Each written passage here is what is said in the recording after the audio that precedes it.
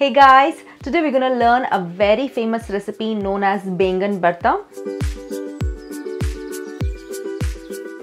Baingan is an eggplant which is cooked on the stove top, and inside will be very soft and well cooked.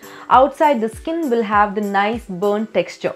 It can be cooked on the stove top or on the grill, or it can also be cooked in an oven, which is more convenient according to me. If you don't have oven in your home, you can always cook it on the stove top because that is the traditional method.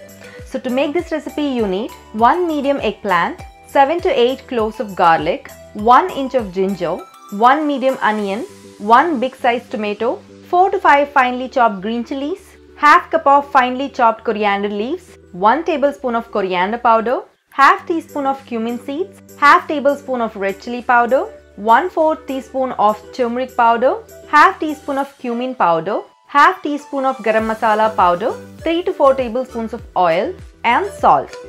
Usually I cook my eggplant in my oven, so I'm going to follow the same method today. So my oven is already preheated to 350 Fahrenheit. So first I'm going to give some slits to my eggplant.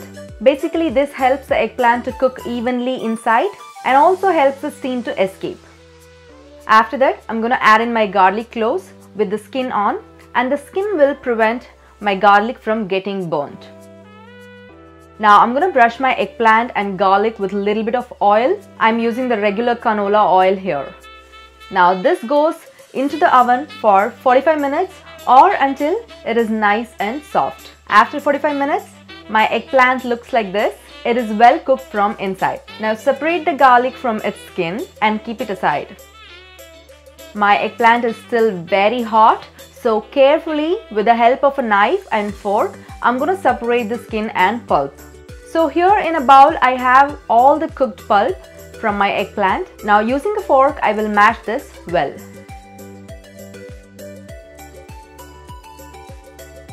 Now that my baingan is ready, let's make the bharta.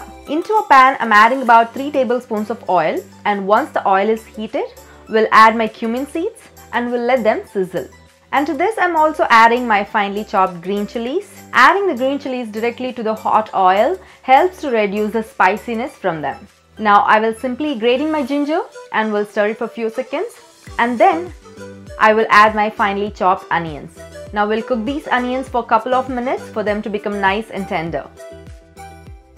Now in goes my finely chopped tomatoes, and to this I will add little of salt for my tomatoes to cook faster. Mixing it well, and we'll cook my tomatoes till they're nice and mushy. Cooking with closed lid will also help them to cook faster. Now my tomatoes are nicely cooked. So to this I will add all my powdered spices such as turmeric powder, garam masala powder, cumin powder, coriander powder and red chili powder. We'll give it a good mix and we'll let these spices cook for a minute before adding my eggplant. After about a minute, adding my cooked eggplant, and we'll mix it in until the pulp and the masalas are incorporated well.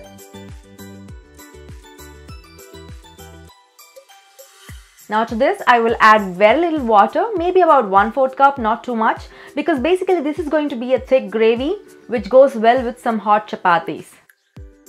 Now this has come to boil, and to this I will add in my finely chopped coriander leaves and will mix it in well.